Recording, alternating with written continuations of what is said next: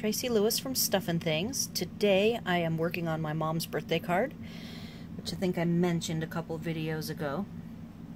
This is what I have chosen. Actually, I had my husband pick, and this is what's going to be the focal. I have picked out a small happy birthday. It is going to look, I'm using my Misty, my bigger Misty today. So it's going to be centered, and the sentiment is fairly small, and it's going to be copper embossed powder, the same embossing powder that's on the flower.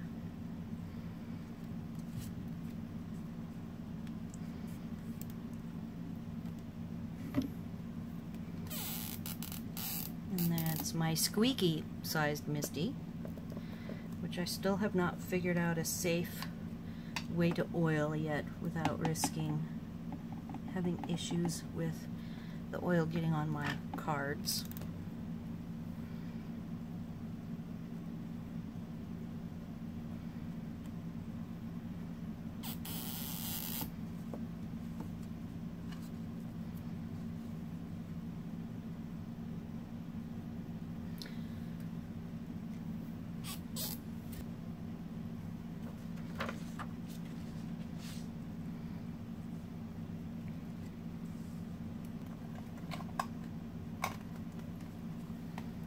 Is in a little packet that I got called Copper Detail Copper.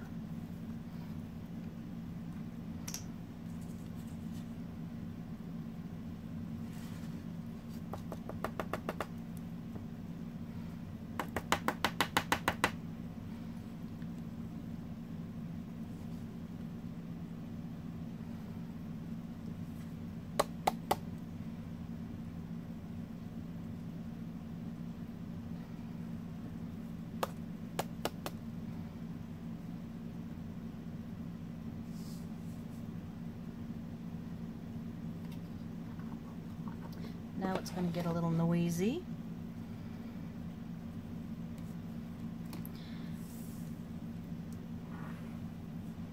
I usually fold my paper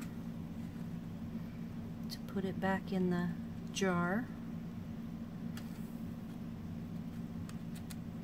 but that worked just fine. Put the lid on.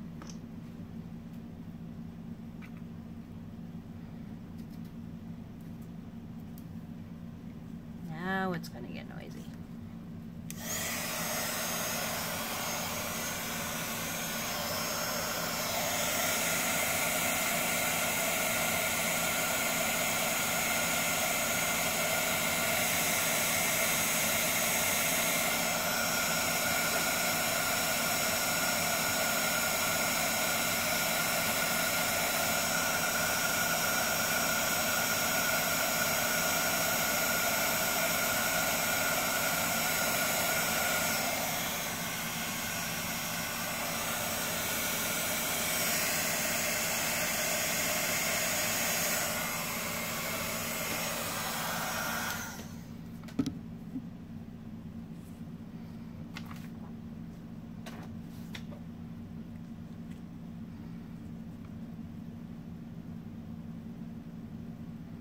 Alright, and I plan on popping the focal image up with dimensionals.